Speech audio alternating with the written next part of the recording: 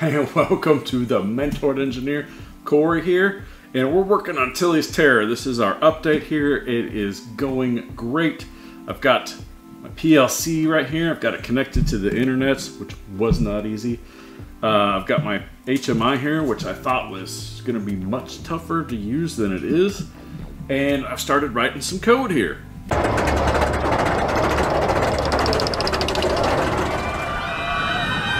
Now get ready. Here we go. So let's get into a couple facets of what's going on.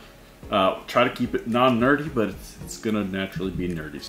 So if you're not nerdy, take that second right now to scroll down and hit that like button anyway, because every time you click it, an engineer gets a slide rule. It's crazy. I don't know how it works, but it does.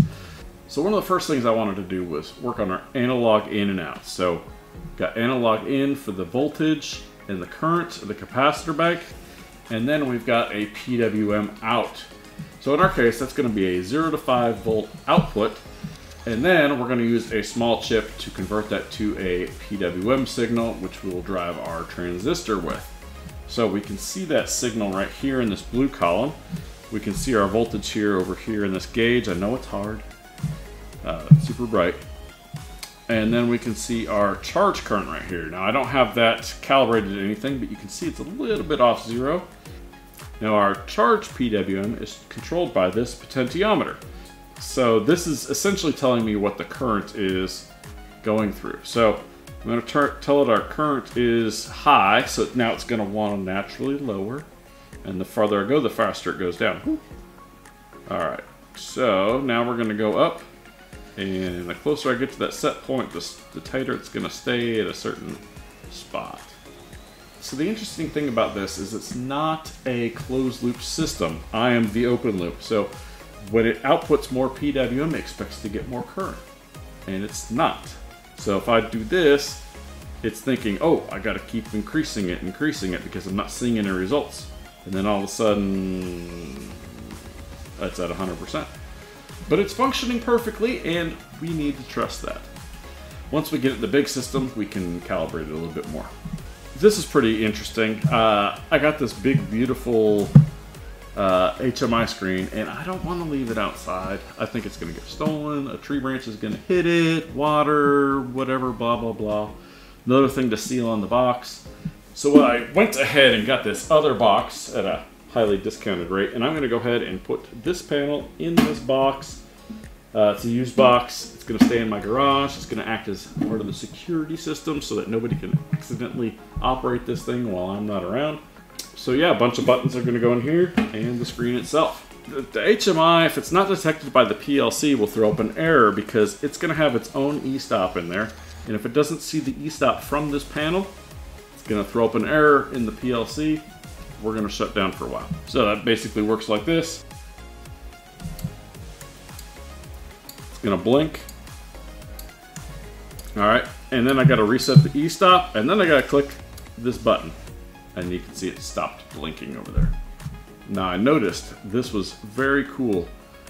It had a line out on this, and I was like, ooh, I could put in audio. So the first thing is, gentlemen, start your engines, right? I-305.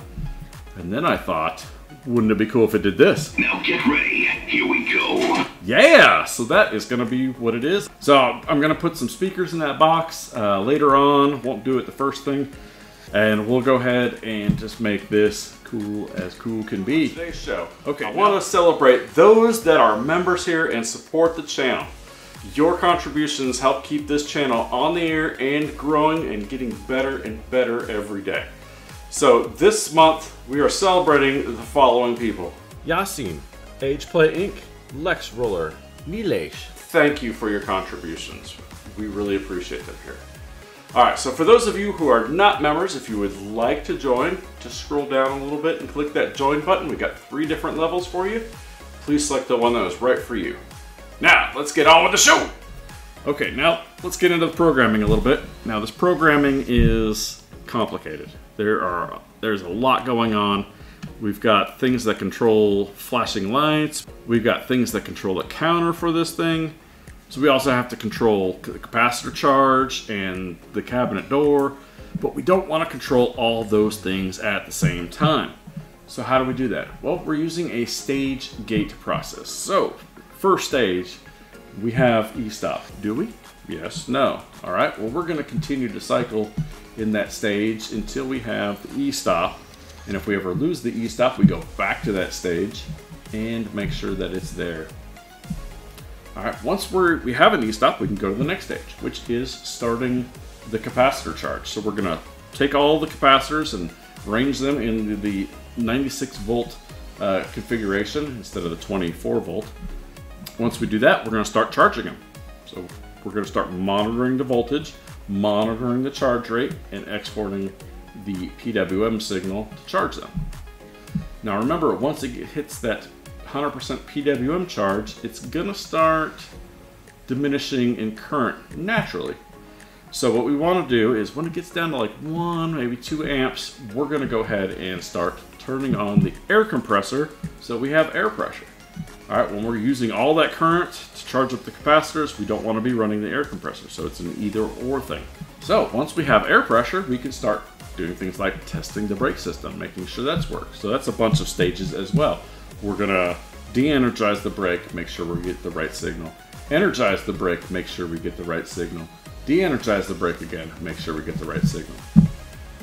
So there's a lot of stages in that, and if any of them throws up an error, that goes to a totally different stage, and we need to be throwing that up. It'll be displayed on the HMI, and then we can go ahead and troubleshoot that as need be. So there's a lot that's going on. We've got the PLC command, we've got the HMI, man, just tons of stuff, all the inputs and outputs. So we're going to be in this phase for quite a while. We'll probably make a prototype rig with the little catch car that goes back and forth.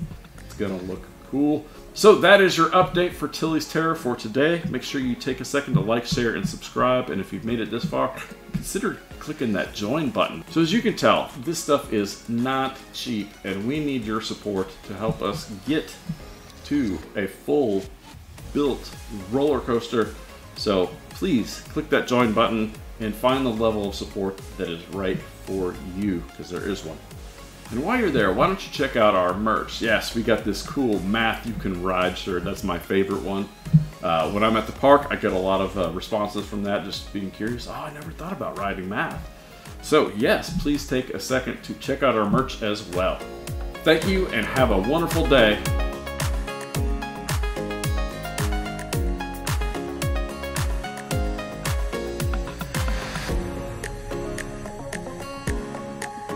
If you're not nerdy, hey, go ahead and scroll down just a little bit, click that like button, and go ahead,